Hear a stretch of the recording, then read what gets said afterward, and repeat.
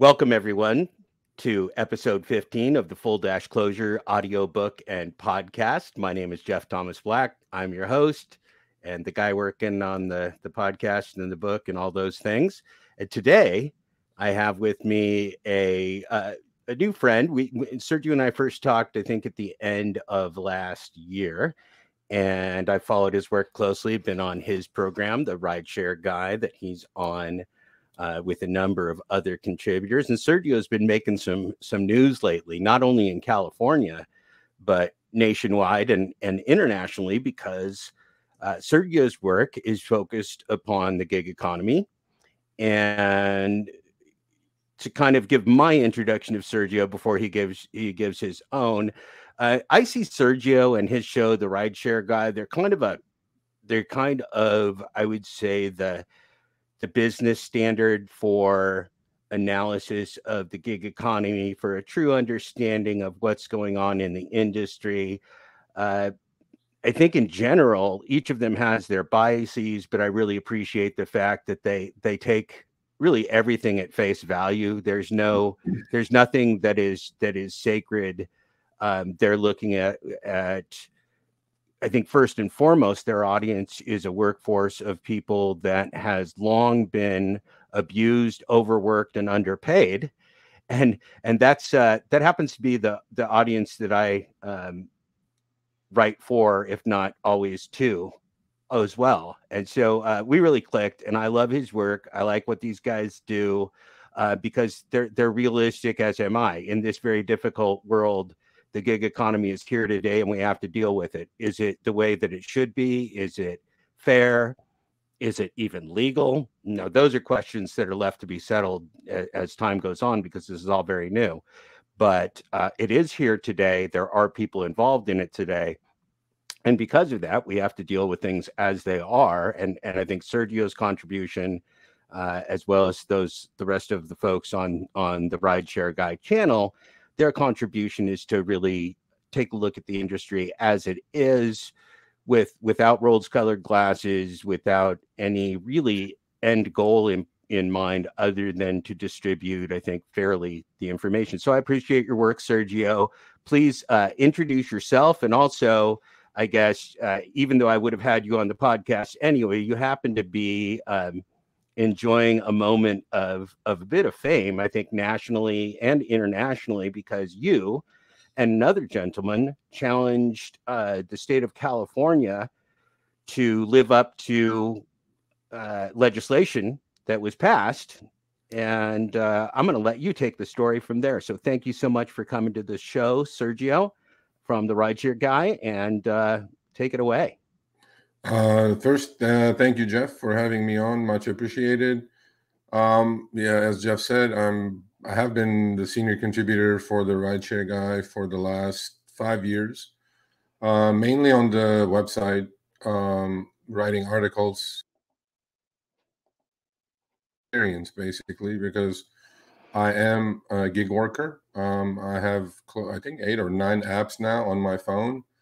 And I always say, my time is for sale to the highest bidder. To me, the important thing is I want to make the most amount of money in the shortest period of time. But that's not the issue why we're here for today. So writing, articles is one thing, right? And then what happened is that about a year ago, as you guys can see, I'm also host of the Show Me the Money Club on the Rideshare Guys YouTube channel, which has become quite popular. And we're growing our community every day. So people are gravitating towards it because we call it the way we see it. We don't sugarcoat things. We inform and educate. And that's the difference between our channel and many, many, many others in the YouTube planet. What we try to do is, we're more analytical. We try to break things down. We try to make sure drivers are, if they're using the gig apps towards their plan B or on a full-time basis or part-time basis, we make sure that they're efficient. They're a lot more efficient because if you're out there for 40 hours a week, and if you can make an extra $5 an hour or even $3 an hour, incremental improvement, over a year-long period, that's going to amount to a lot more money in your pocket for doing the exact same thing. So, I think our success is based on having a balance. Is the gig economy all bad? Our opinion, no. Is it all good? Absolutely not. Are there things to be changed? Absolutely. But within that, we have laws and regulations that a lot of these companies, gig companies such as Uber, Lyft, DoorDash, have to abide by. And some of it is written by themselves, such as a proposition called 22. And what happens is that we read everything, right? We make sure every T is crossed and every I is dotted, and we hold these companies' feet to the fire. As Jeff correctly stated, I mean, I am also doing pretty much every single media interview that the rideshare guy puts out there. So I have been quoted in hundreds of publications in the past few years, but this one was a pretty big one, and it came to me with a simple text by another driver in California, and with his nudging, look where we are. The rest is history, as they say. It is, Jeff. It is really an advantage to have a megaphone, right? Because our platform is the largest platform in the country when it comes to the gig economy, and but even with that, our outreach is really only 150, couple 100,000 people out of, I don't know, gig workers estimated 6-8 million in the country at the moment. And in California, being the largest market, according to Pew Research, we figured out that 1.4 million gig workers exist in California. And that's a huge number. And so, that's what we do. I mean, we try our best in the background to do a lot of work, which a lot of gig workers, we cannot reach. Obviously, I wish I could push a button and reach all 1.4 million at the same time in California. Yeah, I want to talk about that as well. Yeah. There's a number of things about your work, because I think we cover very similar topics, but from, I think, slightly different angles. You actually have made some transition over the time that I've known you into doing more food delivery. Yeah. And I think part of that was because of Prop 22. Yeah. Is that correct? So can you explain for listeners that aren't in California, just a basic nuts and bolts of what Prop 22 is, why Prop 22 came about, and who was behind Prop 22? Because I think it would be easy to erroneously assume that Prop 22 was some kind of measure for the people, that Prop 22 was some kind of victory for the people. And since it was sponsored by the gig economy corporate cartel that's out there, you can just bet that that's not the case. So I mean, I'm not a huge fan of Prop 22, obviously. Our concern with Prop 22 is that a lot of these gig companies have clones of this proposition, being floated around in many different states, right? So these other states better know what they're getting, and what better way than, figuring it out before they can try to pass these types of propositions all over the country. The main reason for Prop 22 coming around was in 2019 in California, there was a law, became AB 5, which codified pretty much every single gig worker as employees of these companies, became law of the land. And of course, these companies, when I say these companies, I'm just going to mention them as gig companies, and I'll just go through a list, and then that'll be the reference for your viewers. Is obviously rideshare, right? In rideshare, we have Uber and Lyft. In last mile delivery, we have DoorDash, the leader, Uber Eats, Grubhub, Instacart, and many smaller ones. And this includes pretty much every company that hires independent contractors for last mile delivery as well, such as Amazon Flex, Walmart Spark, Target Shipped. So these are the big guys, right? So what happens is that once they decided that AB5 was not corporate friendly, and it's not, obviously, because the models of these companies from the first day on has been that they cannot afford employees, to have employees. They cannot afford to pay for healthcare. They cannot afford to pay for their expenses, for their cars. And, they came up with this model. It's called a zero asset business model, meaning they don't own anything. I'm doubtful they even own their own servers. They're probably renting some Amazon AWS servers, right?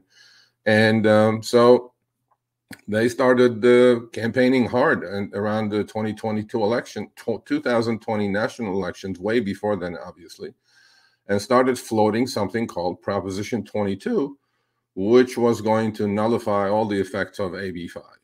And well, they have the money, and it was the most expensive campaign in the history of the U.S. when it comes to a proposition. Between Uber, Lyft, DoorDash, Instacart, Grubhub, they spent $220 million of their own money. And this is not a national campaign. Now, California, no. I believe, is the fourth largest economy. Yeah. Is that in the world? Yep, it is. California is the fourth largest economy in the world. I guess where else would it be? But anyway, the fourth largest economy in the world. So the fact that this is happening in California is not incidental to anyone, right? No. This becomes a test case for the planet, for every global economy and every national economy at this point. So the significance can't be underplayed here of what this is. And the business model, as Sergio stated, is not a business model that is built for legislation, because it's not really a business model at all. So that's I guess my question for you is, as we get to this. So then they came back with Prop 22, which was the gig economy cartel's response, and it was a very, very expensive response to previous legislation that basically I don't think would be survivable. I don't think they could have, under their current business model, effectively operated under that previous law. And $220 million indicates to you how intensively they fought this. I also think it's really important to note that their chief lobbyist, if you will, worked in the White House. Yeah, well, they have, look, to make that connection, obviously, we can point that out. I mean, I don't think, I'm here to talk about that, but the existing chief legal officer at Uber, Tony West, is the brother-in-law of Kamala Harris, our current vice president. I mean, those things, we can talk about that later if you like, but I think the point I was going at with the lobbyists isn't that these are people that have powerful contacts. It's the fact that these are the people in power. Yeah. Right. It literally in power. And so when Prop 22 went through, it didn't necessarily deliver to, well, there's two stages of not delivering. It didn't necessarily deliver the benefits overall to the workers. And then you discovered a second portion of it that was undelivered. Can you talk about both of those? Yeah, sure. So Prop 22, with the backing of 220 million and unending, literally, like I was watching Prop 22 commercials, for 6 months before the November elections in 2020. It's just everywhere, right? And we have to also consider who they're up against, right? They're against a bunch of unions, like the SEIUs, RDUs, which is, Rideshare Drivers United, and local groups that didn't have the money, obviously, to fight this, right? And in today's age, as we know, money talks, BS walks. And, we know with other elections, senatorial or House elections, how much these people spend money on their campaigns. It's become this, whoever has the biggest dollars is going to pretty much do whatever they want to do. And so long story short, November comes, Prop 22 is on the ballot, and 59% of Californians voted for it, and it became the law of the land, nullifying all the effects of AB 5. Now, there's a few parts of Prop 22, but the main two parts of Prop 22, the way it's written, first of all, the way Prop 22 is written is not to benefit the driver, come to rideshare or delivery. The reason for that is you have to understand what active time means in our lingo, in our planet. Okay, so there's 3 phases of a delivery or 3 phases of a rideshare trip. The first phase is called period 1, which is you're sitting in your car waiting for a request. Under Prop 22, that's not covered. So basically, if you get 1 order an hour and it takes you 15 minutes to do, the rest 45 minutes you're sitting. You're just waiting for another request that you're willing to accept. So Prop 22 is written under active time, or what these companies call utilized time. Active time starts the clock when you accept a trip as a driver on rideshare or food delivery. And that's called period 2. And then you go to pick up your passenger on your way to destination. That's called period 3, with a butt in the back seat or food in the car or package. So Prop 22 only covered the active time, the time that you're actually doing the job. And I've been a rideshare driver since 2016 on Uber and Lyft. Prop 22 passed in 2020. January of 2020, it became the law of California. And I had never gotten a dime from January 2020 all the way to July of 2023, when I decided to spread my wings and look into doing some deliveries. I had never done a delivery until July 2023. So 3 years, not a dime out of Prop 22 as a rideshare driver only. So that kind of shows that, number one, I'm a cherry picker, so I don't really take every trip. So what it does is it puts me above the minimum wage thresholds that Prop 22 wrote into the law, which in my case, I'm in LA, Los Angeles County, is 120% of minimum wage. Now, that all sounds good because they all goes, 120% must be really good money. Well, in LA County, as expensive as LA is or California is, minimum wage is $15.20. And 120% of that puts me at $19.20. If I cannot make on active time $19.20 as a rideshare driver, I should not be doing this. I should be going flipping burgers or doing something else. Okay, that's the reason I did not get any money out of Prop 22 for literally for 3 years until I started doing deliveries. And that's gross income too. That's not income after that's all expenses. gross. Yeah, that's all gross income. So, and by the way, this is another pet peeve I have, or, another argument I have all the time with other so-called content creators, which I don't call myself a content creator. I call myself a researcher, is that they go, oh, I made $1,000 this week. I'm going like, no, you did not make anything. Not even close. You grossed $1,000. Now we can talk about what you made if you like, with all your deductions and expenses, but that's a different story. So I had not gotten a penny because I always make more than minimum wage, which is $19.20, which is really not that much. I mean, I'll give you an example on that. If you're a rideshare driver, you'd accept 1 single trip per hour. 1, okay?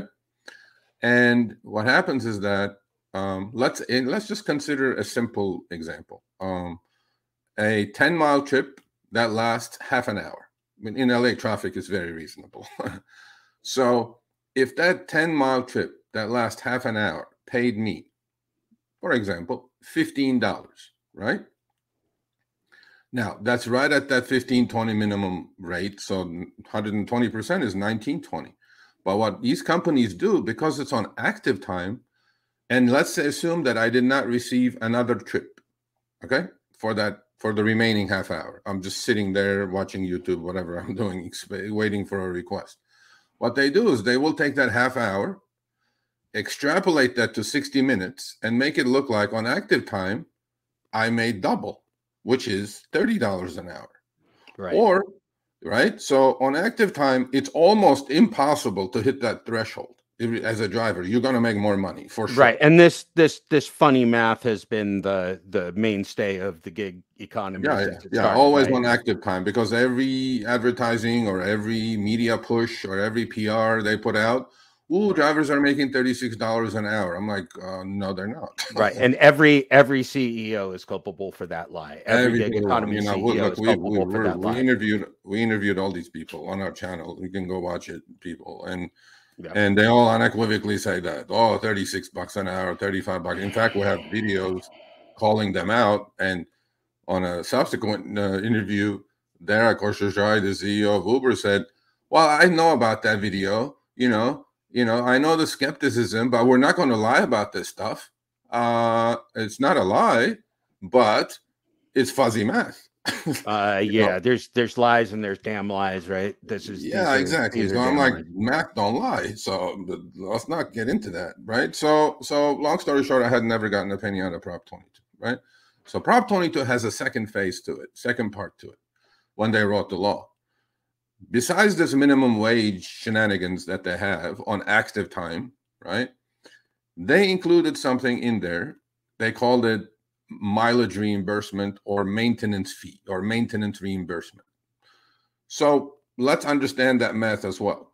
As of 2023, the IRS standard mileage deduction is 65.5 cents.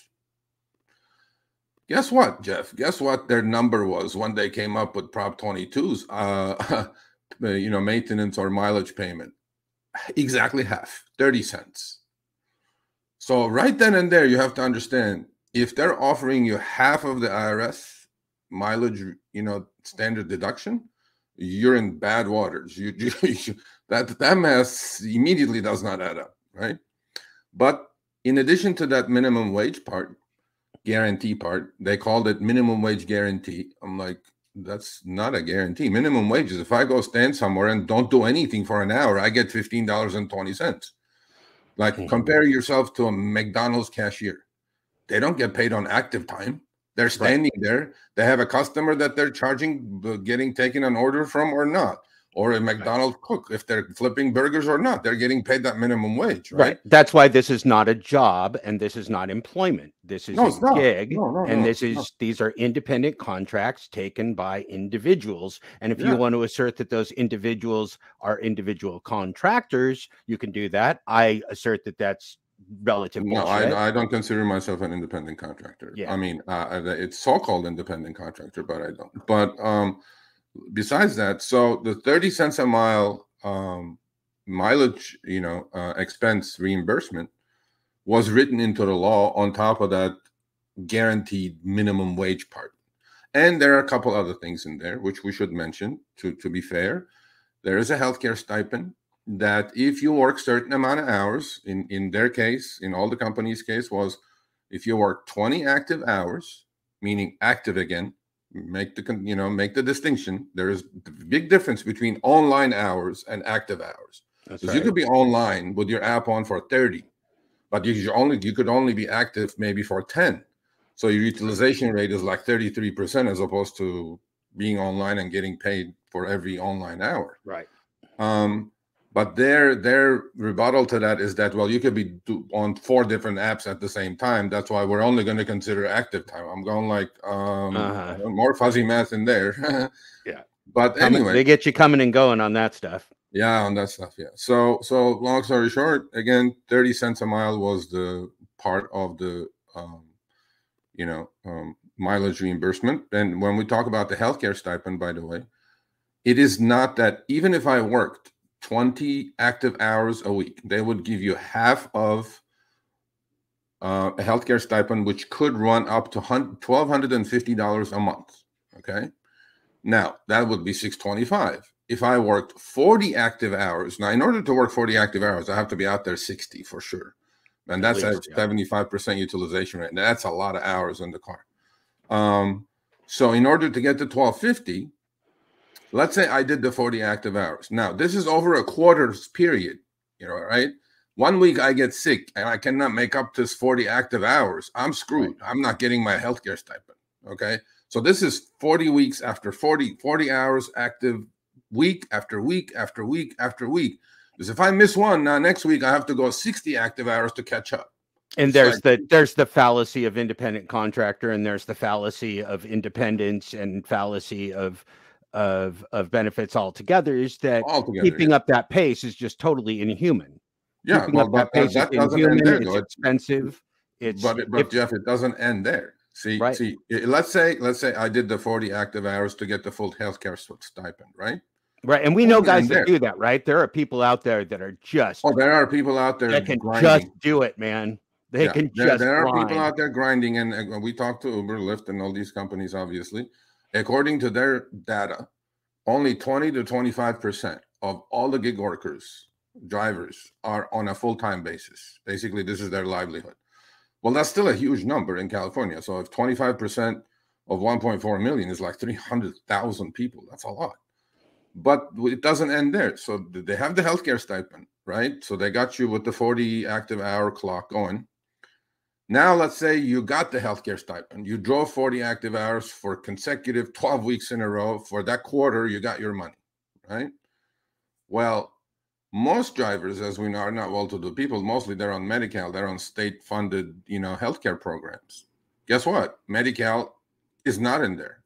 It has to be a list of their approved healthcare programs. Or if your wife is working and you're driving as the man of the house, and she has healthcare through her company, that stipend is not going to be given to you because you have coverage already. It's not like this $1,250 a month that you're going to get, that you can go buy any healthcare you want, like you can go buy Blue Cross PPO or something like that, right? So there's many hurdles. There's many hurdles in order for you to get this healthcare. So it's not like this, huge benefit, but I'm drove 40 active hours for 12 weeks and now I'm going to get my money. It has to be approved by them. Have they verified the amount that they've actually subsidized in healthcare? I'm sure they haven't shared that number. They will not. Well, we're going to discuss that hopefully in the remaining, few minutes or whatever we have. Yeah, I will explain that part because that's, for us, we're just at the tip of the iceberg now. So, but anyway, so that 30 cents a mile, going back to that 30 cents a mile mileage reimbursement. They also wrote into Prop 22, which was clear after we looked into it, that they put in there. Now, this was done in January 2020, and pandemic was kicking in, right? March of 2020, shutdowns were happening. And food delivery and grocery delivery under Uber Eats, DoorDash, Grubhub, Instacart blew up, right? Everybody couldn't go anywhere. They were all ordering their food online. DoorDash was a dead company in the water. Uber Eats was dead in the water, and then they took off because of the pandemic. Well, when they wrote the law in 2019, I don't think they figured the pandemic was coming around. And I think to their mistake, they wrote something in the law called inflation adjustment for this 30 cents a mile, reimbursement that they were supposed to pay the drivers on top of the so-called minimum wage guarantee. And from 2020 to the end of 2020 and finishing 2021, it was supposed to remain at 30 cents. But I don't think any of these companies figured that the effect of the pandemic is going to be that we're going to be in an inflationary spiral in this country. And they put in an inflation adjustment into that 30 cents a mile reimbursement. They said, according to the CPIU, whatever the inflation rate is for the year of 2021, we're going to adjust the 2022 numbers going forward from whatever the CPIU rate was in the country. And another smart thing their lawyers did was they took the can or ball and threw it into the California Treasurer's Court. California Treasurer is a publicly elected official, okay? And she has been the same person, Fiona Ma, since 2019, actually, who is running for lieutenant governor in California during this upcoming election. So they said, well, this inflation adjustment will be done year by year by year. So 2022 of January comes, there was no inflation adjustment made. I'm like, okay. Then 2023 comes. Well, we're all suffering from inflation, as we know. No adjustment was made for that as well. So fast forward to April 13th, 2023, Pablo Gomez, who I give full credit for this, brought this to my attention with a simple text. And, you know, if anybody wants to see all the evidence, all the screenshots in chronological order, it's on our website. Go visit it. Actually, the piece came out yesterday on the rideshare guy. They're all in there. And so nobody can refute that what we did is what we did, because with the evidence and basically put it in the article. So he brought this to my attention April 13th of 2023. He goes, Sergio, you should look into this. I mean, look, I like digging. I like reading. I like presenting things to the viewers in a way that they could understand. Nobody is going to be interested to go read Prop 22 other than me and maybe a few hand-selected people. It is like, that's the same thing that I do every time I get a new TOS or terms of service by all these gig companies. They're like 30 pages of mumbo-jumbo legal stuff. Guess who reads it? I read it, right? Because I'm not going to sign it, number one. Number two, I want to know what they changed from the previous one, because I have all the older versions of it to see like what the difference is, right? But that's what I do. You know, and I would say it sounds trite, but with the advent of artificial intelligence and gig apps, I would say the small print is now more critical. absolutely. It sounds trite, but it's true. The small print's more critical than ever before, 100%. because information is king. Information. Oh yeah, what we said yesterday when we had is the omnipotent God of our world now, and the corporations, particularly these gig app corporations, are thriving upon our information. 100%, and you know they're getting it for free. We're offering it to them. But what we did was, so first we went, you know, as soon as he sent that to me, I said, well, you know, send me a couple of links, let me read the law. And then sure enough, I read the law. I went to where he was pointing to. I mean, he literally did all the work and then, you know, put it in front of me. And so I go, well, we have something here. Then I started digging a little bit more. Then once I figured out there were 1.4 million gig workers in California, I go, I know a lot of people are going to look at this, you know, maybe not a big deal kind of a situation, right? Because, yeah, so what? They missed the adjustment, whatever it is. Then I started doing a little bit of a back of the envelope calculation. And so according to my numbers, the adjustment, the inflation adjustment that there was part of the law, which was left for the responsibility of the California Treasurer to calculate and publish. Think about this, okay? I mean, come on. Okay. So I figured it out that it should have been 32 cents for 2022, which they did not pay, which is just 2 cents, right? But 2 cents is 2 cents. 2 cents, then, 2 cents multiplied by many. Oh, 2 cents multiplied by billions of miles. Yeah. Billions. I'm no joke. And then I figured that with the CPIU numbers that I had at my disposal, they should have, for 2023, the rate should have gone to 34 cents. Now we're talking 4 cents, right? And I go like, okay, so I figured, all right, let's say I'm an Uber Eats or DoorDash driver. Okay. And just to make sure I understand, you're benchmarking this just off the IRS. No, I'm benchmarking this off the CPIU. Okay. CPI is Consumer Price Index, announced by the government what it was for 2021. Got it. Just making it. So I figured it was 7.1%. That was the published number, right? Which is a lot higher, by the way. But the government always underestimates the the CPIU numbers because they don't want to mess with interest rates, right? So and this is unexpectedly high for any time. Very high, because for the last 15 years we were running like less than 1%. So that's why when these companies put that in there, they didn't figure, oh, inflation could be out of control. Right. And you know, it was 1%, so it's going to go from 30 cents to 30.5 cents, no big deal kind of a thing. But then, no, it was a lot. So it should have been, so drivers should have gotten paid this adjustment instead of getting paid at 30 cents a mile, they should have gotten paid for 32 cents a mile for all of 2022. And they should have gotten paid for at 34 cents a mile for all of 2023. So as I said, we're at April 13th. The first adjustment, according to the law, should have been made January of 2022, which was not made. Second one should have been made January of 2023, which was not made. So now we're talking 17 months now. Now we're in the end of April. So Sergio, there's another type of funny math though, right? Is that when we talk about miles, because miles to the IRS and miles to the gig economy companies are two different things. Miles to the IRS start when you leave your house and end when you come back home at night. Yep. Explain what miles for the gig economy are and why.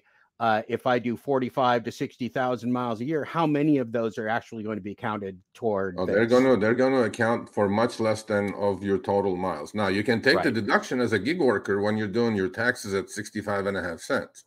That's why 99% of gig workers don't really pay any taxes. They're playing almost that arbitrage that you're getting paid for active. They report to the IRS and back to you on your 1099 on active miles basis. Now you could be driving around, all day long looking for a trip, right? Right. IRS will allow that, but these companies don't consider that you're working. My question for the CEOs was, well, what do you think I'm doing out there with your app on? What do you think I'm doing? Like, you think I'm like digging ditches? No, I'm looking for work, man.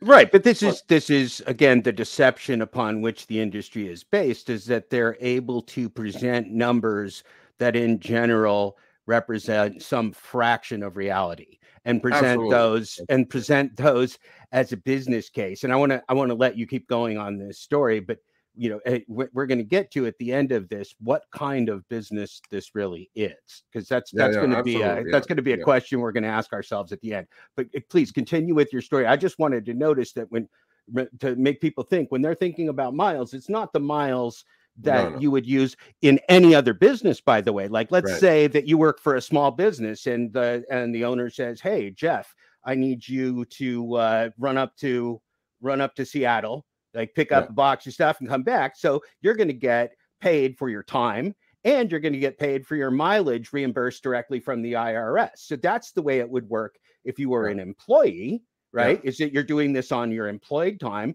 and because it's your personal car, you get a reimbursement. So the final thing I want to say before I flip this over to you is the fact that when we say that these people don't pay any taxes, there's also a reason for that, and it's that their gross income is so low at the end of the year that they're not liable for taxes. So this is a double-edged sword of not paying taxes. If you have no income and you don't have a job, not paying taxes. If you're not paying taxes, it always means, even as a large corporation, that means you're not making enough money. So. Right. Yeah. So let me let you continue on with Prop 22, but I want to put those two caveats in there. No, important points, obviously. So once we did all these calculations, I talked to Pablo and I said, I will call the Treasurer's, California Treasurer's office, but I think it'll be better if you call as a driver, because if I call and introduce myself, I'm like, I'm the rideshare guy, this and that. I go, they may not talk to me because, then they may look at me as a journalist. I was like, more like, let's not create some suspicion here. Let's just dig around. Let's just snoop around a little bit. Let's sniff around. Let's see what's going on here. I assume you're like, I'm falling like over, you're slapping your head, not believing what you've just found, right? Yeah, I'm just salivating. I'm going like, holy crap. Did I just find $1 billion? Yeah, and I'm going $1 billion like, wow, for poor people? This could be a lot of money. And it's a lot of money. But long story short, Pablo, we have, again, it's on our website. You can go look at the article. His call logs are there.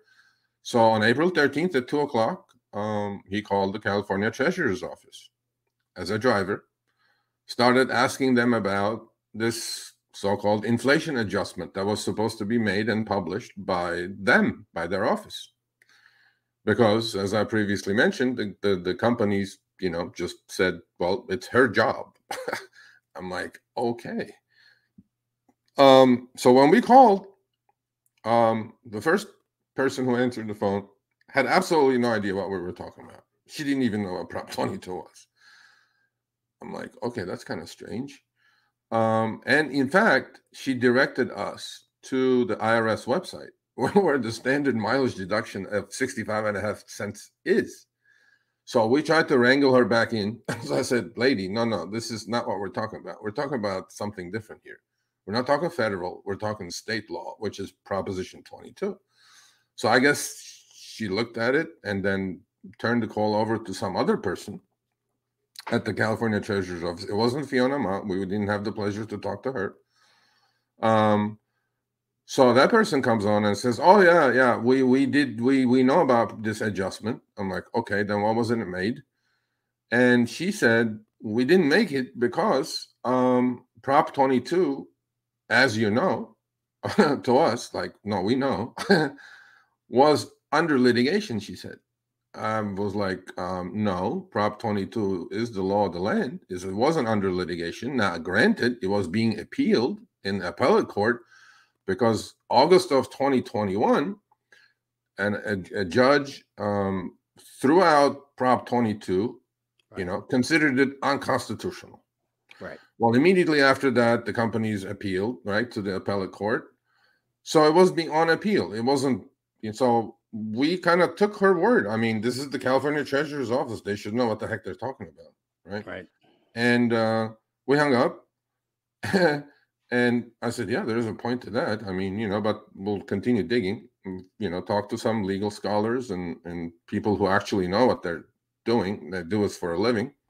And we did our due diligence, got a couple of opinions from a couple of legal scholars.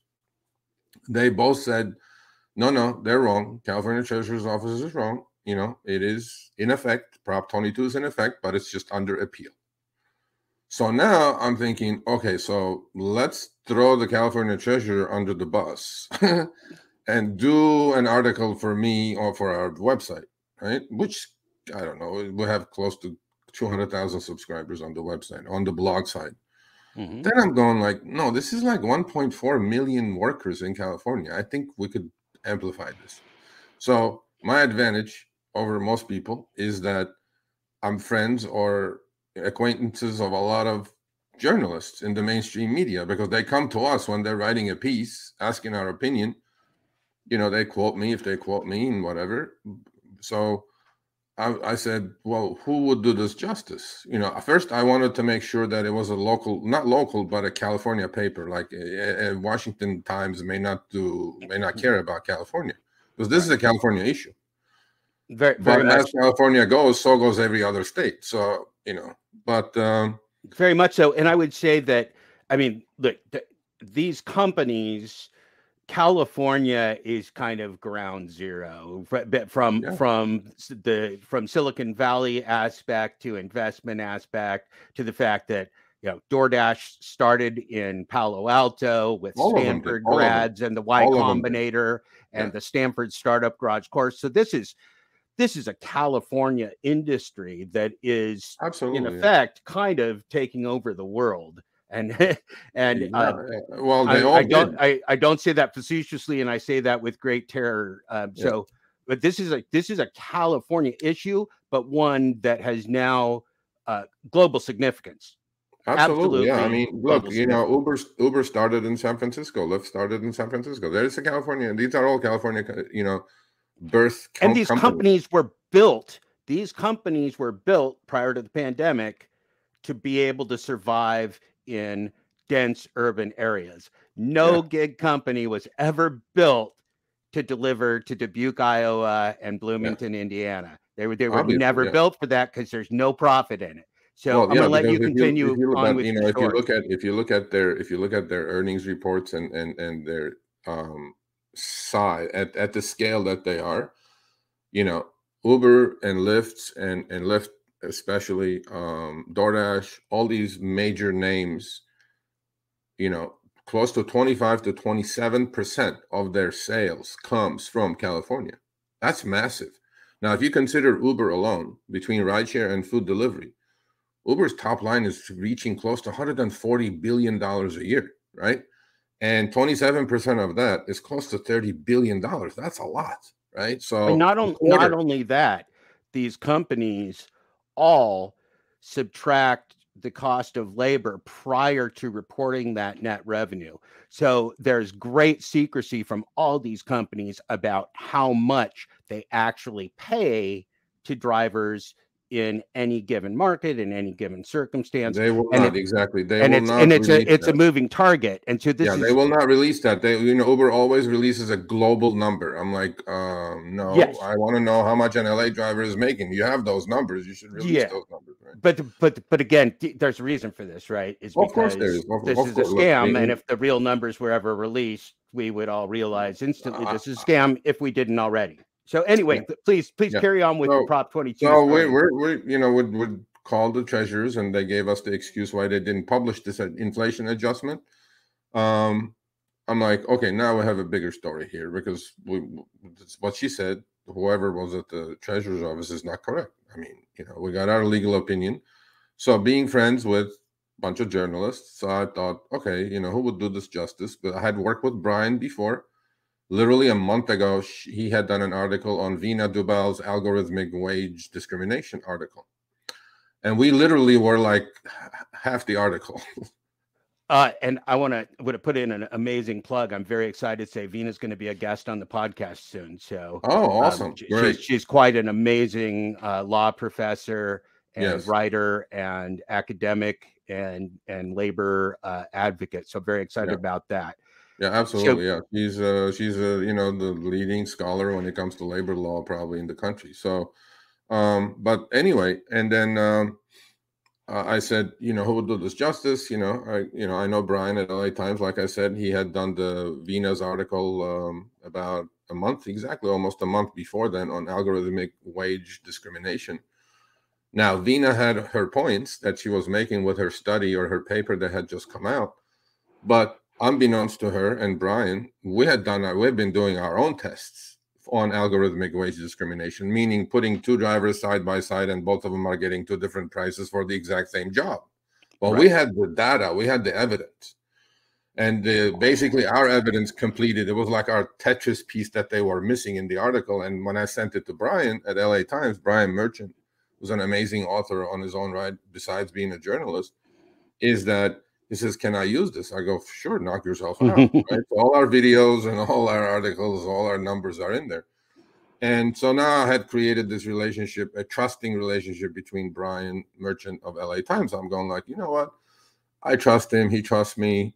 He had just done a piece. Okay. So I package all this with all the screenshots, with all the evidence, and I go, send it to Brian. And Brian looks at it. 2 days later, he comes back. He goes, I have to do my own due diligence on this, but my editors love it. I think we're going to do it. I'm like, great. I go, keep me posted.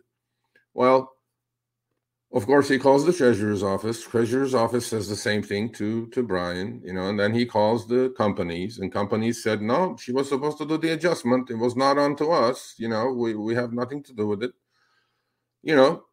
Kicking the ball back and forth, typical gig world stuff that we've been used to for the last decade. And he also called Vina Dubal for a legal opinion. And she said the same thing. Nope, Prop 22 was the law of the land. Nothing to do with, with them making an excuse of it, saying that that's why they did not publish. Incorrect. I'm like, okay, so Brian goes, all right, we're going all in. I'm like, okay, Brian. So we hadn't heard anything from the treasurer's office after our April 13th call. I'm going like, okay, now I'm going to call them up. And, I called, introduced myself. I'm doing a piece on Prop 22 inflation adjustment. I need to speak to somebody about this. I think it was the same person Pablo spoke to. And they came on and gave me the same spiel. They said, no, it's under litigation. That's why we didn't publish. But I pushed a little bit further than that. I said, do you have any documentation or any correspondence in January of 2020 from the gig companies to you, alerting you that part of the law, you have to publish this adjustment so we can pay our workers?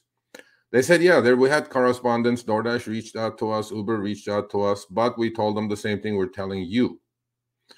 I'm going like, I'm not buying any of this, okay? So I go, I still have it on. I have a FOIA, as Freedom of Information Act request. I want to see these emails going back and forth between the, between the treasurer's office and these companies, right? Well, these things take time. I don't know how long it's going to take, but it's still there. But now it's actually a moot point, actually, because the story ran. So we said, okay, we'll go to social media now. So I said, Pablo, you tweet with Fiona Ma tagged the California Treasurer on your tweet with the same text message basically you sent me. So he did that. So I amplified it some more, right? We know how the Twitter world goes. You can put something on fire in about 5 minutes, So now we're waiting. It's April 4th now. That tweet went out April 4th. Our original call was Our original call was May 13th. My call was May 24th. His tweet went out on April 4th. All right. So at the same time now, Brian is working on the story, calling the parties, trying to figure out what the angle is on the story. And May 10th comes. Pablo texts me. He goes, "Look at this." I'm like, what's happening?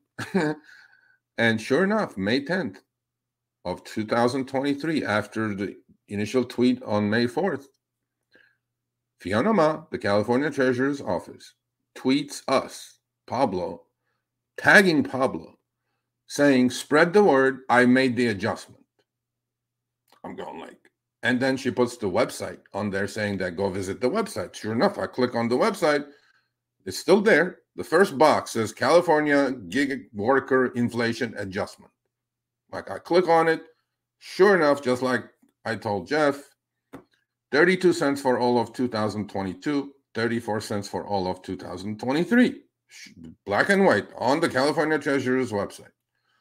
So now I have okay, now we have her publish this finally.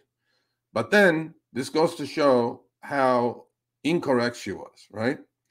So March of 2023, the appellate court with a 3-2 vote, the judges voted that Prop 22 was constitutional, overruling the judge's decision from 2021. Okay, so, and that was on, lucky of all days, that was on March 15th of 2023. And that's the day I met Pablo for dinner. First time I had not met him. That's wild. That was big news. That was because what happened, Jeff, is that we were just about to have dinner and the ruling came out. My phone blew up. Market Watch called me, New York Times called me, goes, "Can you give us a comment? We're doing an article." So I delayed Pablo for 45 minutes talking to journalists if you go look at Market Watch, Levy. How ironic is that? Yeah, how ironic is that, right? Out of all days. Out of all days. And so to make sure that everyone understands, because this is somewhat of a long story, but also a very interesting and important story to this podcast and our work. This ruling on March 15th made international news, and I think was looked at around the world as really a landmark ruling relative to the gig economy and employment, and it had the community that Sergio broadcast to, the gig economy worker community, the low wage work and gig app worker community, paying attention and debating amongst themselves. Was this good for them? Was this bad for them? Yep. Do they want to be independent contractors? Do they want to be independent? Regardless of whether this particular Prop 22 actually did those things, this was very symbolic of much more even than Prop 2 in California. I think, absolutely. And this is a landmark in labor economy for the United States. And I don't want to underplay that. It is, because that's what the gig economy is. And so when these shifts are happening, what Sergio found here, I mean, if there's cutting edge legislation in the world, and I didn't say good legislation, I said cutting edge legislation in the world, it's in California in Prop 22 and Seattle and some other jurisdictions. I still don't think it's good enough. But Sergio, so March 15th, you get this ruling, and some people were happy and some people were mad. Why were the people happy that were happy, and why were the people upset that were upset? Well, obviously the people who were happy were the gig companies, because it was a huge victory for them. And then Prop 22 is going to stay the way the law is opaque and convoluted, the way it's written. Obviously they go okay, status quo, we continue.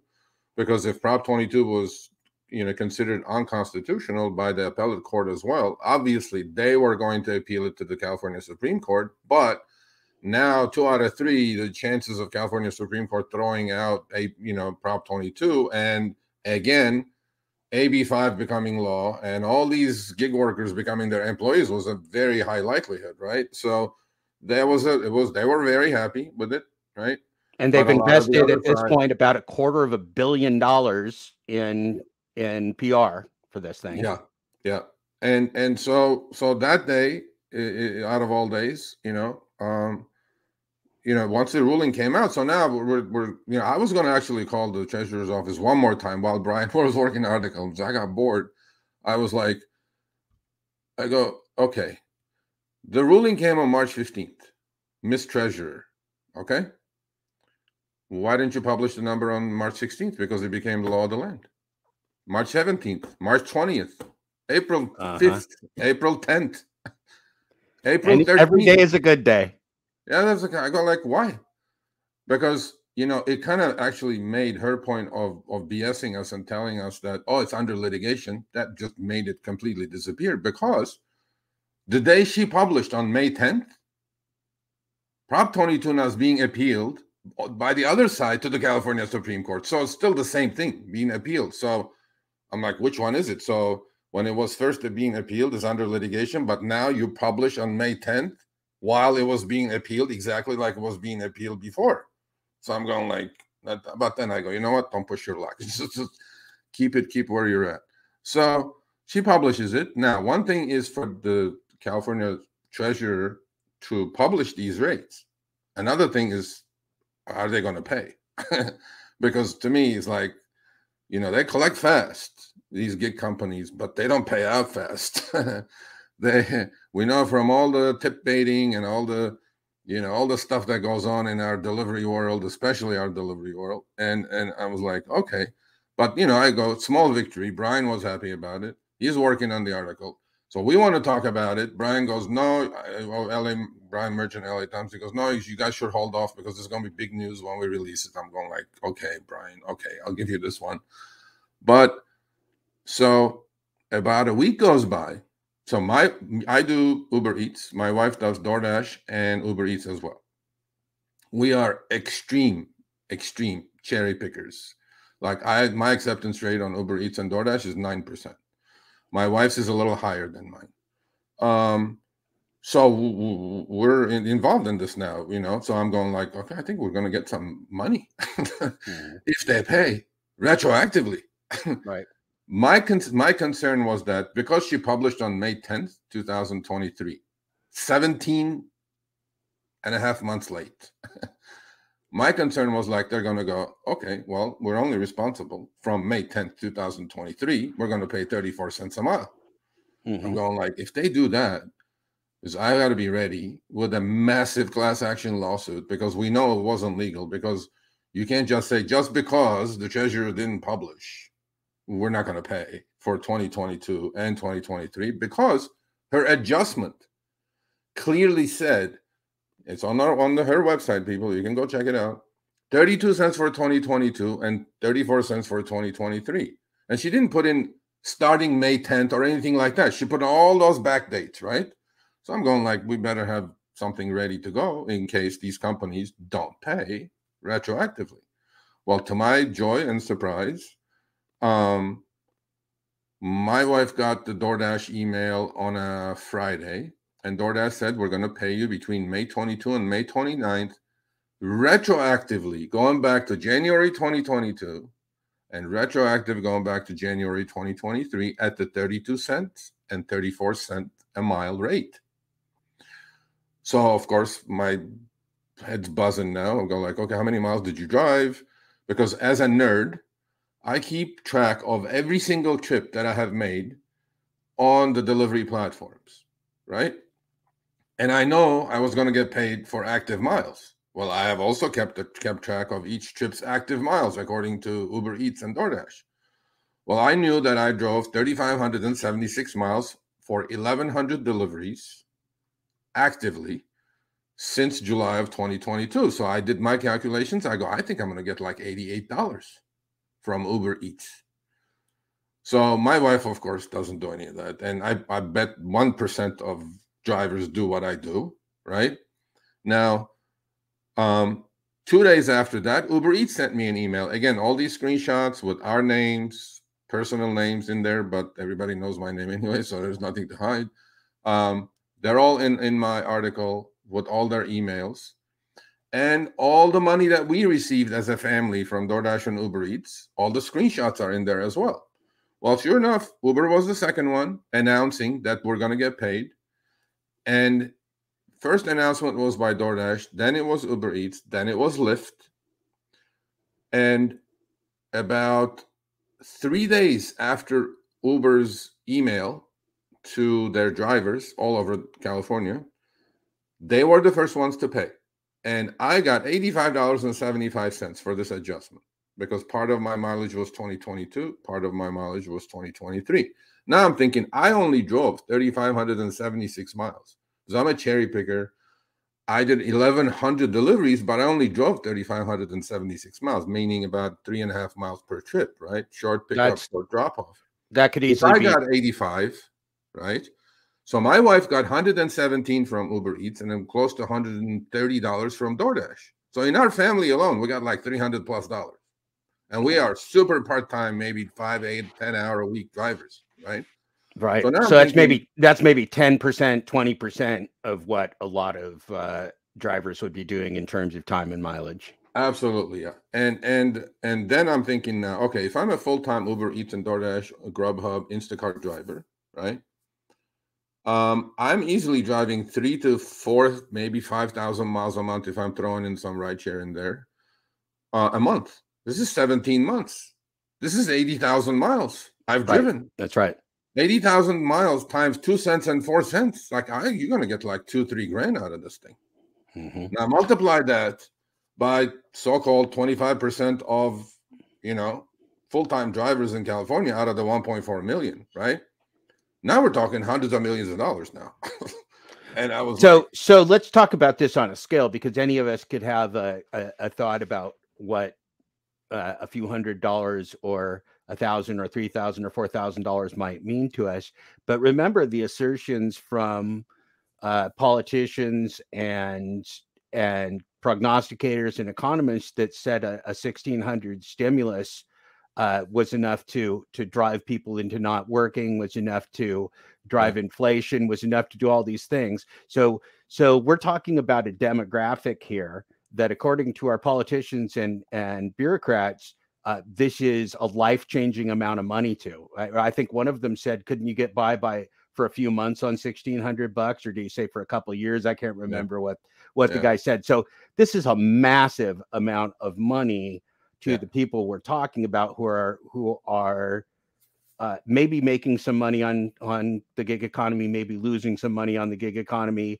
Maybe they're not even in the gig economy anymore. Now that's a big problem, isn't it, Sergio? Well, I'm gonna explain to your audience that as well. So we got the money. I mean, we're happy. Look, the best money you get on this planet is the money you didn't have yesterday, and you didn't expect it at all. It just showed up. You go like, wow. It's like, thanks.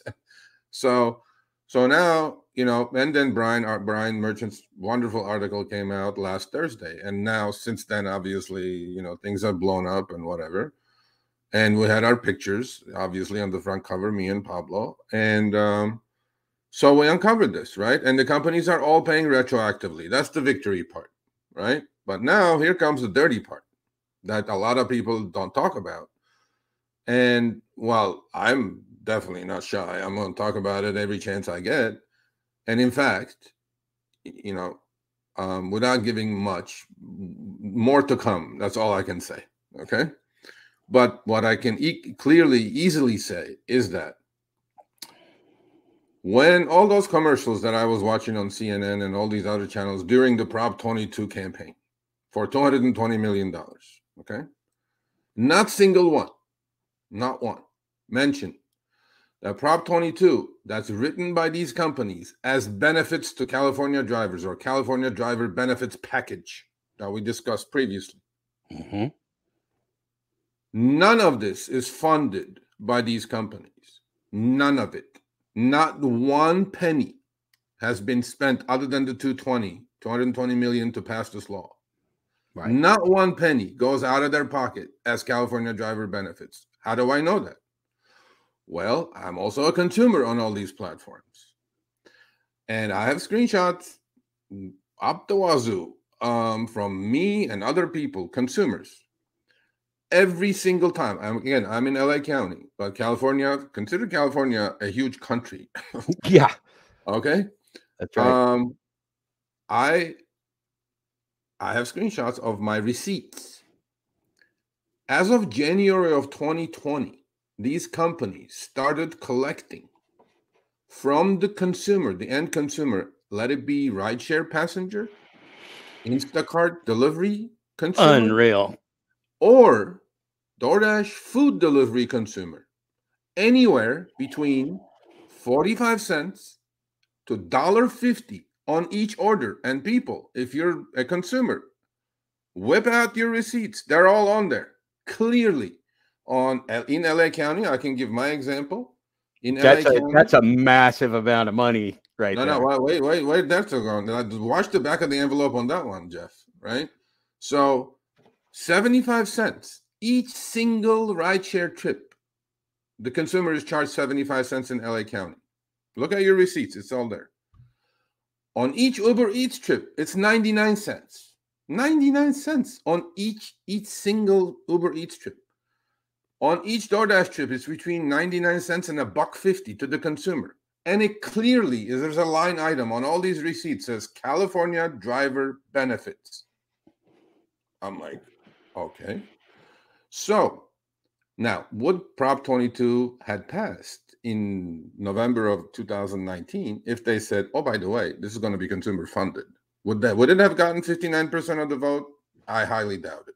Because anytime you tell the consumer you're going to pay for this, they're going to go right. No, so how did they just not touch on that issue? Nobody's. We just didn't talk about where the money was going to come from, but it came. Well, money does come magically in the gig economy industry, so they did. Well, that's the money tree that they have, but but the point is, so now my head's spinning some more. Now I'm happy everybody's getting money. I'm getting emails. Oh, I got 1,100 from Uber. I got 700 from DoorDash. I'm like, great. I go, okay, great, cool. But now this is a law that was written by them. This is a law that everybody was asleep at the wheel until we kind of go, hey, hello. And can we just say that this law was written by the best of the best of the best, most powerful legal minds in this nation? That's who wrote this law. No doubt. So this is not small ball. This is people who used to work at the White House using their influence in California. That's how this shit gets done. No doubt. No doubt. And look, you get what you pay for, right? So I'm sure they paid for it. Damn right. The lead attorney for DoorDash made $17 million in 2022. Yeah. I mean, look, and Tony West, his latest bonus check was more than anybody would make in a lifetime. And who is Tony West? I think he made 12 million, just the bonus part. Overall, he made like 20 million last year. And who's Tony West? He's the chief legal counsel for Uber. Yep, there you go. Who happens to be Kamala Harris's brother-in-law. Right. So people are getting stinking rich off this, but it's yeah. It's except me, the gig worker. Right. But anyway, so before I leave, so now I know that the consumer is paying for this without probably even knowing that they're paying for it, because who looks at their receipt? They just get the food and eat it and forget about it. Or you take a rideshare trip to LAX in LA. You're not going to look 75 cents. Who's going to pay attention? Well, if anybody looked at their DoorDash receipts, they would never order DoorDash again. So nobody. Probably. But I look at it, and so now I was like, well, this was a lot of money that they paid out, but this was not money that they did not have, that they had to open the bank accounts and write the checks for. They were already sitting on this money since 2020. And this is a fraction of that money. This is probably 10%. If I were to guess, because look, when we're doing deliveries, there's no transparency. Okay. When we got the money, the only one that mentioned when they sent the money was Uber. To their credit, they said California inflation adjustment, and the money showed up. DoorDash's money showed up as on a Friday at 8 p.m. because mine hit, my wife's hit, everybody that I know hit. Literally, you can't click on it. There is no line item. Doesn't mention Prop 22. It was just money that just showed up. Doesn't say anything. Nothing. It's just money that showed up. So classic. when you're working, there's no transparency. When they're paying you, there's no transparency, right? But besides that, how many people, Jeff, do what I do and figured out exactly down to the 10th of a mile how many active miles I drove, right? I'm looking at him. No, yeah, few, very few. 1%. Okay. So 1.4 million people are getting money. Look, I have absolutely no doubt. I have had people email me, Sergio, I got 60 cents because I did one single delivery. I'm like, okay, you got 60 cents. And my high so far has been one driver, 1,100 on Uber and 700 on DoorDash they got, which is good money. But there are people, as we were living like me, like 100, 200, 300, 500. I got hundreds of emails like that. And there are people that also quit the biz. And well, I'm going to talk about that in the remaining few minutes that we have. Yeah. So once we figure out this is paid by the consumer, okay, I go back and do the same a little back of it, because look, I am 100% sure if we go to these companies, they will say, okay, DoorDash, what did this cost you? They're going to go take a hike. They're not going to tell us. And as lack of transparency exists, the money showed up. How about this? How about a breakdown for all the people who are not nerds like me and do their, spreadsheets, right? Sir, you drove 11,545 active miles, and this is your adjustment. They know that. They have all these numbers, because if you're sending me the dollars on this column, you know what the other column is. It's miles. Okay, you know that. DoorDash, Uber Eats, Grubhub, Instacart, all of you know that. But let's pass that on as well. So I go like, okay, so again, small calculation for your audience to understand the size and the scope. Uber just by themselves did 2.1 billion individual trips globally in the last quarter, earnings quarter. This is not dollars. This is individual trips, global, because they don't break it down. Well, we know what percentage of their businesses in California is, about 25 to 27% of overall business. Well, what is that? That's 500 million trips or deliveries in California alone in one single quarter. One. Mm-hmm. And that's only one, and that's one company. One company. We're not talking Lyft, DoorDash. DoorDash is probably another 100 million. Lyft is another 100 companies. We're talking like 6, 8, 7, whatever, 100 million trips per quarter. Mm-hmm. So starting last quarter, going back to the initial days of Prop 22, which is January of 2020. That's 3.5 years ago. How many quarters are in a year, Jeff? 4. Figure this out now. If just Uber did 500 million trips and collected from the consumer anywhere between 75 cents and 90 or 45 cents to 99 cents, because in each county, the money that they charge the consumer for Prop 22 is different. Like in Orange County in California, it's like 55 cents. San Francisco, I think, is 55 cents up, all these different counties, right? But on average, let's say 75 cents between Uber Eats and rideshare. That's $350+ million for one quarter for Prop 22 they collected from the consumer. Yeah, this is billions and billions of dollars. Billions of dollars, right? So now I go, where's the beef? Now, okay. Now, this has happened already, which was expected. We call the companies. We go, well, so since Prop 22, this debacle that you guys faced was such a failure on everybody's part, from the treasurer to you to whoever, and neglected to pay money that was not even yours, but it was actually sitting in your accounts, collecting interest for all these years, right? It's not like they did something out of the ordinary and they said, oh, here, drivers, here, look, how much money we're going to pay. And we don't know what account this is in. They could have dumped it in their general fund for all we know. We have no idea. We don't know that this is even set aside. They may just pocketed it. We called Uber, we called DoorDash, we said, who has the accounting of this? Yeah, well, you know what their answer was? What? No, there was take a hike. I'm like, okay, all right, no problem. Because, you know, if you guys are watching Uber Lyft, and I said this yesterday on my channel, this ain't over. Oh, goodness. No, okay. So figure this. This could be like billions of dollars that they were holding on in a slush fund or whatever the money is. The money is somewhere because, you know, on the Uber receipt, it says California driver benefit, and there's 3 asterisks, you know, for small print. Well, we read the small print. We went and figured it out, and we put a screenshot, and again, it's in the article. It says, this is paid by the rider, meaning the passenger, for the rideshare trip, directly to Uber, it says. I'm like, okay, then you know, if you're doing 400 or 500 million trips between deliveries and rideshare, collecting the money, 300-400 million a quarter, times 12 quarters, meaning 3.5 years worth, going back, just you, Uber, have like 3 billion of this Prop 22 slush fund going around. I would love to say that this is criminal fraud.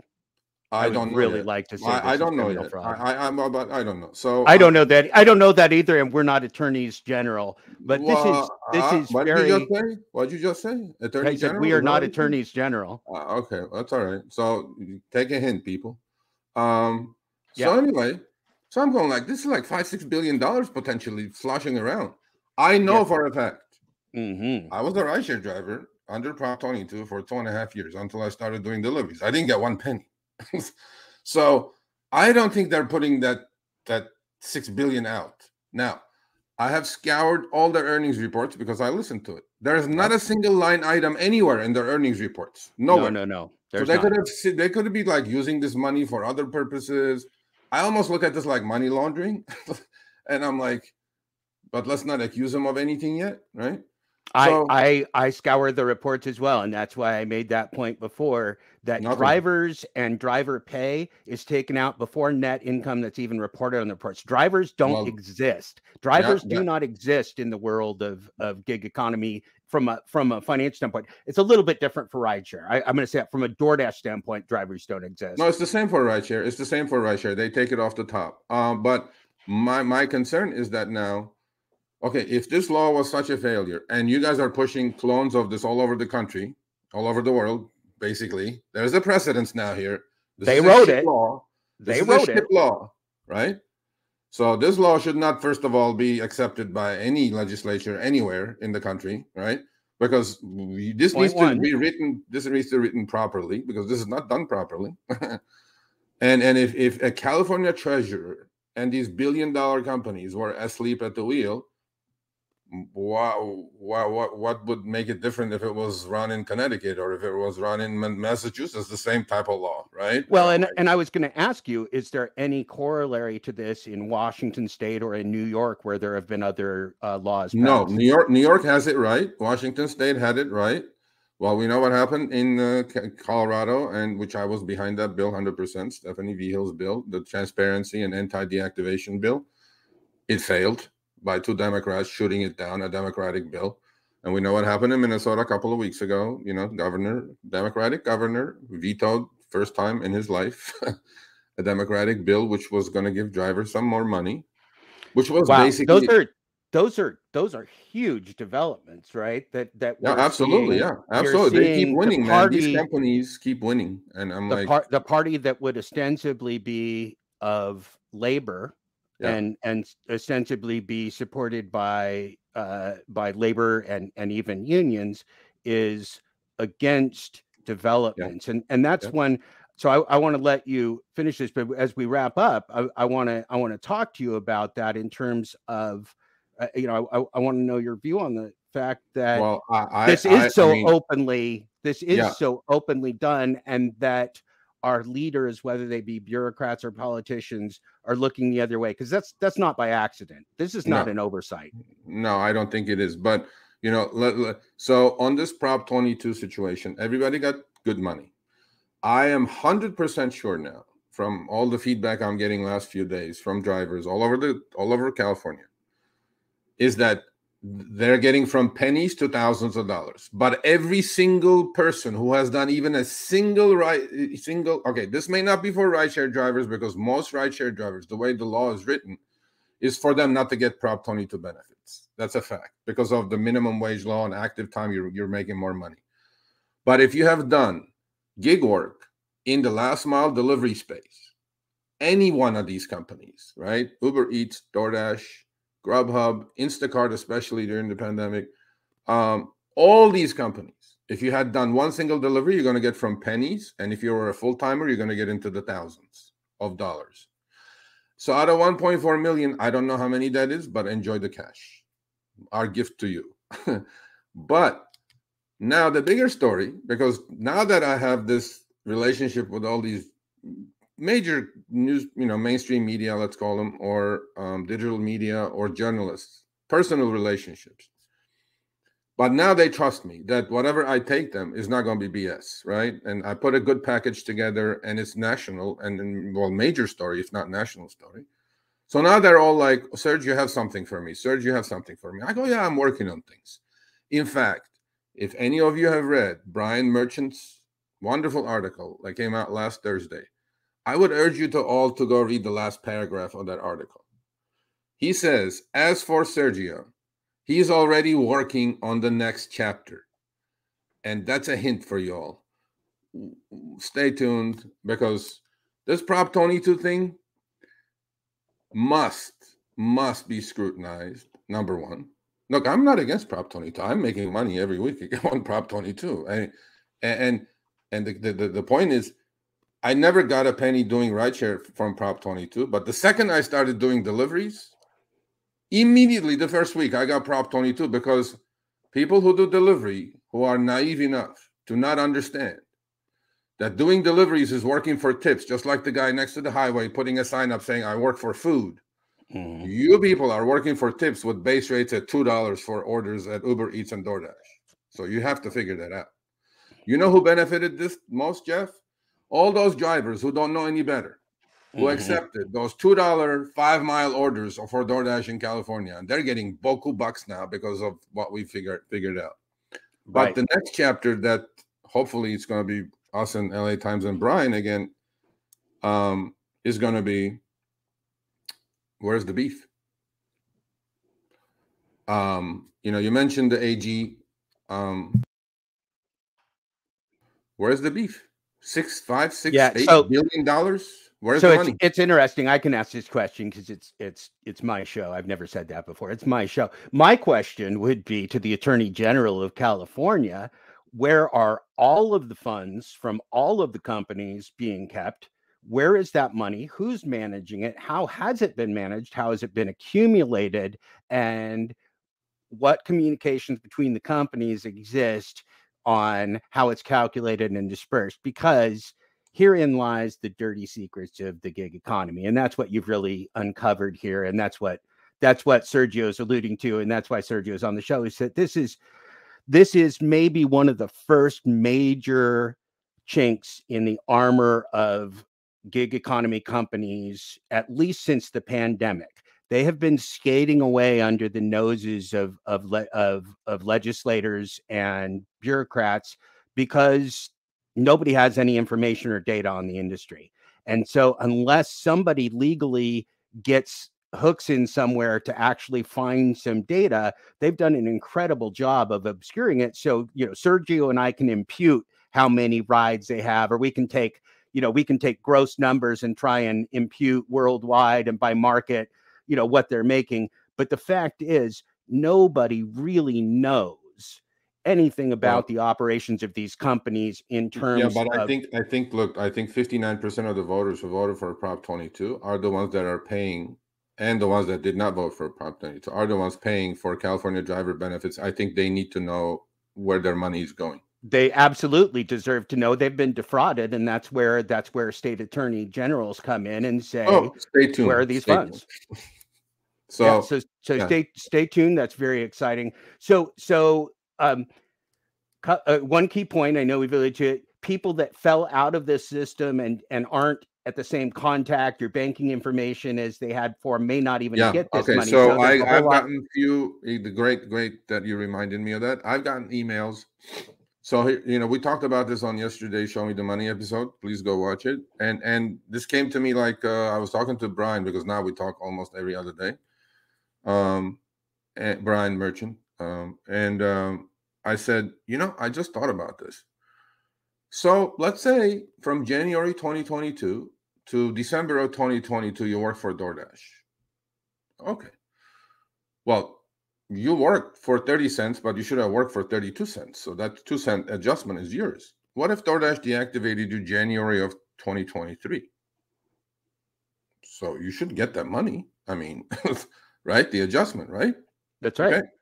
So, or let's say you were in a tight squeeze and you work for these gig apps for 6 months, right? And then you deleted the app. There is not even banking account attached. Everything is gone, right? Well, you should get that money too, because they're not going to, by the way, call you and say, oh, by the way, can you reactivate? So put your bank account in there so we can send you the money that you deserve. They're not going to do that either. So now it may not be as much money, right, as the active drivers are going to get. But a lot of people fell through the cracks, and we know tens, if not, well, not thousands, but tens of thousands of people over those 17 months that this was just ignored, deserve to get paid. And we're definitely going to go after that to get them paid. I mean, we're going to do that. So. That's right. And this is where, again, coming back to this information, these companies obfuscate even who their drivers are, right? They separate from the labor that does their delivery function so greatly that they don't even have the drivers recorded from a DoorDash standpoint. They're not even recorded in the company logs. For Uber, there's safety and things that go around taking human beings in a car that are not in a last mile delivery purview. Where you're just taking packages from A to B. But as Sergio said, those last mile delivery people may actually stand to gain the most from this backlog because of the dynamics of the market. Yeah, I mean, I think everybody should get a penny out of these companies, because it's not their money. They've been sitting on this money. They're basically all gig workers who watch this now or later, whenever. You guys gave these companies an interest-free loan for 17 and a half months. Right. And so we're talking about... And lastly, one last thing, Jeff, is that they have been, and we know what has happened to interest rates in the last 17 months. They've gone up quite a bit. This 5, 6, 7, 8, who knows, billions of dollars from the start of 2020 that they collected on each single trip. That's a lot of change. And they collected, and did they invest that money? Did they get a return on that money? Did they lose the money? Was it just in U.S. Treasury bills collecting 2%? Because 2% and $7 billion over 3.5 years is a lot of money. Right. And so I'm like, let's see. Let's see where the fact is, we don't know where it is, but it is somewhere. Where should it be? If any funds that are like that are collected in a tax should be collected by the state treasurer and kept in a fund that is separate. No.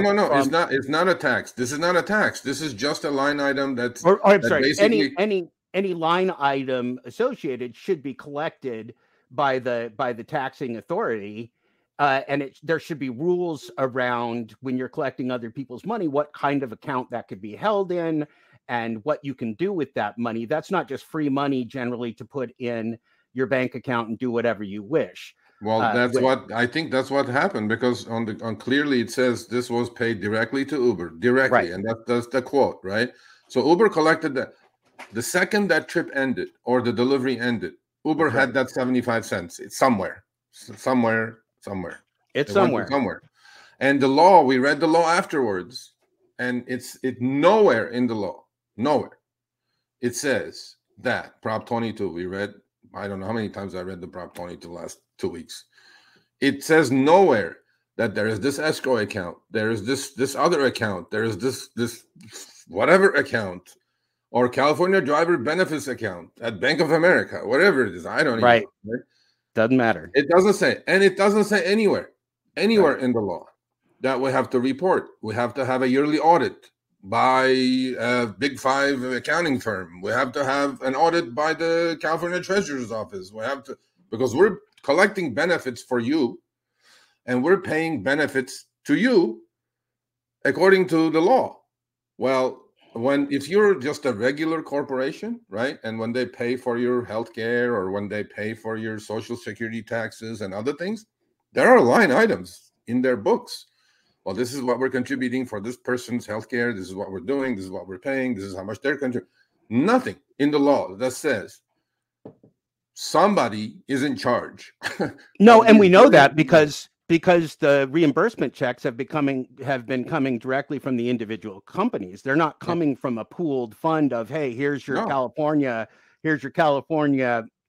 benefits rebate. This is coming from individual companies, which tells you that each of them just socked away this cash and didn't worry about it. So this is one of those things you can ask yourself, is this a glitch or is this a feature of the law? I don't think this is a glitch. I think some really great lawyers wrote a law that left so many loopholes that they wouldn't have to deal with it for a while. Swiss cheese. Yeah. That's just Swiss cheese law. I go like, I'm for fairness, right? I'm a capitalist. Don't get me wrong, people. But at some point, fairness has to come into play. And when you're talking billions of dollars, we're not talking like chump change here, billions of dollars. And while they're complaining, they all are, that, oh, we're not making any money. Unit economics are bad. We're not making money. We're doing the most trips we've ever done in our lives between DoorDash and Uber, but we're still losing money. Right. So was any of that money funneled here to make the earnings look better? Because these are public companies. And I'm going like, I'm a Wall Street guy. I go, I mean, if I'm collecting $5-6 billion since 2020, then I'm sure there'll be a line item somewhere that says, oh, by the way, you know, we're pocketing this much money because we're only paying out 10% of what we're collecting from you. Also, it doesn't say like, you know, where they collect the 75 cents on each trip from you, because this percentage of this is going to the driver. I'm like, no, we're just collecting. Okay, collect, no problem. Where is it? Right. Right. So there's the next shoe to drop, hopefully. And you know, look, I'm all for the driver. I'm a driver's advocate, and now I have a platform with megaphone attached to it, which is called People Who Trust Me in Mainstream Media and whatever not. And I'm going to use it. I mean, I'm not ashamed to say it. Very exciting. Use it to amplify my voice and to amplify all these drivers' voices. And I think, I mean, last thing I will say is this: I think an accounting of all of Prop 22 from the first day is justified. Yeah, I think California did us all a solid on this one. I think we're going to learn more about the gig economy companies than we've learned in a long time. Yeah. Number one. So Sergio, as we wrap up, because this has been a great telling of this story, and I hope people enjoy the detail that we're going into, because I wanted to let Sergio tell as much of it as possible within a podcast. So I want to ask you, this is a question I ask myself and ask my audience and ask anyone. If this gig economy was constructed for specific purposes to change the way labor usage is calculated, to change the way corporations function, do you believe that the gig economy in the form of DoorDash last mile delivery, Uber Eats last mile delivery, rideshare, do you believe that the gig economy is a legitimate corporate design, or do you believe that these are giant scams couched under a corporate banner and we just are starting to uncover the layers of the onion? Which do you think that is? I think it's you know, a little bit of both of what you said initially, right? Because there's a massive push in the country. Forget just the DoorDash driver, you know, major companies, right, are trying to go to this model, right? Google's and Microsoft's, and that's what my concern is. My concern is for my kids, saying that one day they get educated, they get hired somewhere, and the Google is going to tell them, "Oh, you're an independent contractor. You have no rights here." That's right. That's right. My concern. Okay. Now, overall, is it a complete scam? Is it a Ponzi scheme? You know, a lot of people call these things that. Okay, I've heard it. I don't think it's that, but I think the direction that it's going. And again, we have to take this. It's only a 10-year-old industry. Okay, this is not like we talk about Uber, Lyft, DoorDash as they've been in existence since GE has been around. No, they're babies. This is 10 years, and adjustments have been made. But at every turn, the fact that these companies, just like in Minnesota and Colorado, they lobby so hard against certain human rights and employee rights, tells me something is wrong with this picture here. This is, you wouldn't push that hard against something that people are asking for. Okay, that's right. So, that's where I think things are. You don't need former White House advisors to sell popsicles and ice cream cones. You just don't. And so I think what we have here, and again, congratulations, Sergio, and I hope you'll come back and give us phase 2 of this story in a few weeks. We'll certainly we're actually breaking news. I'll break this here. Okay, I'll give it to us. Next week, another wonderful LA Times journalist, Swana Hussein, who is as probably good as Brian, well-known LA Times journalist. We sent her a package about a month and a half ago. She's been working on this for a month and a half. Now, this is directly related to a last mile delivery company. Now, you guys take a guess who it may be. I'm not going to give that. Mm-hmm. But that's coming out next week. And it's about, as an independent contractor, can you deactivate me for not accepting enough orders? That's all I'm going to say. So good. Yeah, there's a lot of injustice. As I say, for the gig economy, the only rule is there are no rules. Well, there are. It seems like it, because we're thinking now. We're thinking now, if you can deactivate me for not accepting trash orders, what's it going to be that DoorDash says, "Oh, they're doing it, but I'm just going to deactivate you now because you didn't accept the $2 5-mile order as an independent contractor"? Is that even legal? Right. I'm an independent contractor. I can decline like 1,000 in a row without repercussion, because that's what a true independent contractor will do. Is if I'm an air conditioning guy and I'm not accepting offers, nobody's going to fire me. Right. I don't think you can fire me for not accepting orders. But so that's another story that's coming up. And not accepting orders, I always want to note, with deceptive and omitted information in them, right? So they're playing this game with labor from start to finish. They're playing this game with consumers. They're playing this game with governments. Maybe this is a game. Well, it could be. I love your word, labor laundering, right? I always use it. I like your word. Labor laundering is a term I coined, and that Sergio. And I borrowed it from you, and then you call it a simulation. When I'm doing work, actually, it almost nowadays I go like, really? I go, how is this? This is not even possible. What just happened? Right. Because I'm reasonably intelligent. I mean, I'm not the smartest man on the planet, but I kind of know what's happening up here. And I go like, this doesn't look right. But anyway, so look, thanks for having me. Thanks for, allowing me the time to tell the story. And more to come. Yeah. Hey, my pleasure. And thank you so much, Sergio. Thank you so much to the rideshare guy. That generally, as a rule, is live on Tuesdays at 3 p.m. Pacific time. Pacific Daylight Time right now. I've been a guest on that show. Hope I will be again. Thank you so much, Sergio, for being on episode 15 of the full Dashclosure audiobook and podcast. And good luck in taking these gig economy companies to tasks. Thank you so much for what you do. Thank you. Thank you for having me.